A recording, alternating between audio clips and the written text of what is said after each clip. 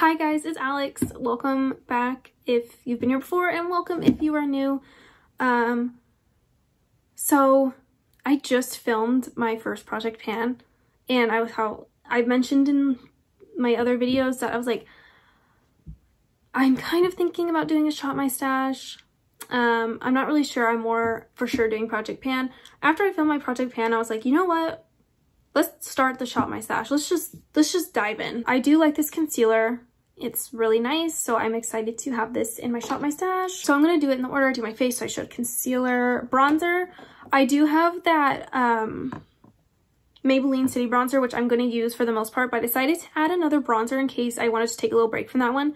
And it's the Marc Jacobs Beauty Omega Bronze in Tantastic. I don't know how much longer this one's going to last for. Like, I don't know if anyone else is. I know Marc Jacobs Beauty is going out of business. But if anyone has had this bronzer, does it kind of lift up like that? I thought it would just stay in the pan. Anyways, I have this in case I get tired of the City Bronzer from Maybelline. I don't know how much longer I'm actually going to have this bronzer for, just because it is kind of falling apart, but I decided to put it in here and see how much I use it, and hopefully nothing will happen to it. I decided to put a cream blush in, and it's one I never used. It's the one that was in my non-cruelty free bin, the Honest Beauty Cream Cheek Blush in Rose Pink. I decided what I'm going to do is I'm going to use it, you know, however many times during the 2-3 weeks. And if I don't like it, I'm just going to declutter it. So I thought that would be a good opportunity for Shop My Stash too, for some items, have them in a Shop My Stash. And if I really don't like the product, I will declutter it, and that will help me minimize that big bin that I have of makeup that is not cruelty free. Next, for highlighter, is the Kylie Jenner highlighter in Ice Me Out. So I decided to try this one out. I haven't really given it too much of a shot, so we'll see how that goes. Next, highlighter, eyes. Let's do the eyes. So I have a Natasha Denona mini palette, and I have the mini retro palette here.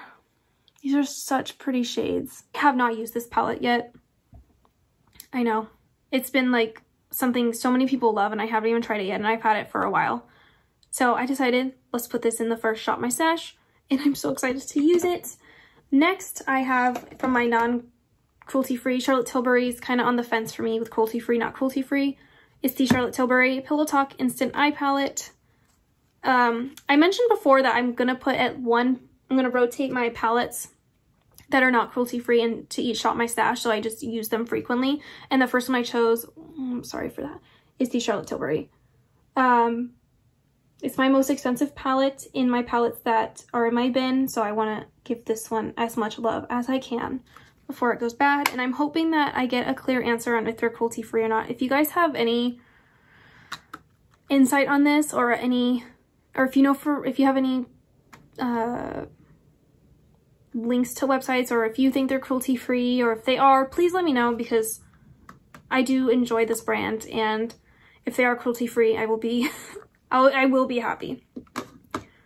Next is the Urban Decay Naked Heat. I thought this would be perfect for the summer. And last, what I decided also, since I have not a crazy amount of single shadows compared to some, but I do have a lot of Colourpop single eyeshadows and some Ofra eyeshadows, so I decided to make my own little palette as well. So I have some like purpley tones if I want to switch it up, and some of those like golden reddish-y kind of shades. What is next? So I have this little Thrive Causemetics Brilliant Eye Brightener in Stella. It's just this little kind of champagne color. I think this is on its last leg, so I'm going to give it just like that one more chance. It is cruelty free, this brand that I am aware of, that I know of, but I think it's something I'm going to have to get rid of soon. So I decided, let's put it in the Shop My Stash, and I'll make my decision then.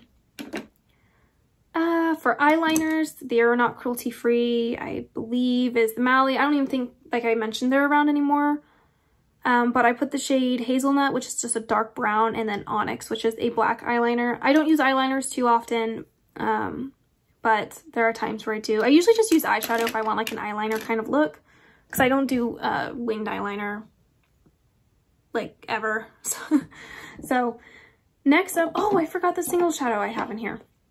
So I have a single shadow on my project pan. I also have this single shadow. I decided in my Shop My Stash, for these single shadows, I have 2 more Revlon ones in that bin, and then I had this Maybelline Color Tattoo. I'm going to put each in my Shop My Stash at some point, and if I don't like them, I'm just going to get rid of them. So I have the Socialite. It is a really pretty, like, bronzy color. But I had the other one, which was called Front Runner, right? Front Runner, that I got rid of because I didn't like it whatsoever. Oh, my last eyebrow product. I'm all over the place. I was going to go with how I did my...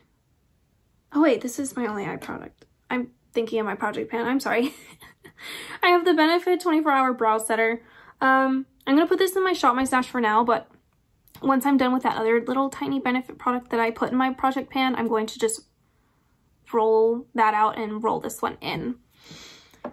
Last are my lip products. So, I have the Maybelline Lifter Gloss in the shade 4 Silk, and like I mentioned previously, I don't like this shade too much. It is really gorgeous. I just don't really like it on me too much, so I'm hoping to wear this enough in the next 2-3 weeks and to make my decision as if I want to keep it and try to keep using it or not.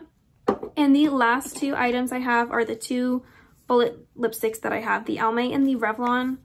Like I mentioned, once I finish the Charlotte Tilbury, I'm probably going to roll that out and roll one of these, if not both of them, in. I have a little bit left. I still have a good amount. I don't know why I'm showing them to you. It's not like the project pan. I don't know. But anyway, that's what I'm going to have in my Shop My Stash, and I am excited to use these products. So thank you so much for watching. I'm really excited to start this another journey with being cruelty free, but like a whole other journey of doing a Shop My Stash, the project pan, and all that.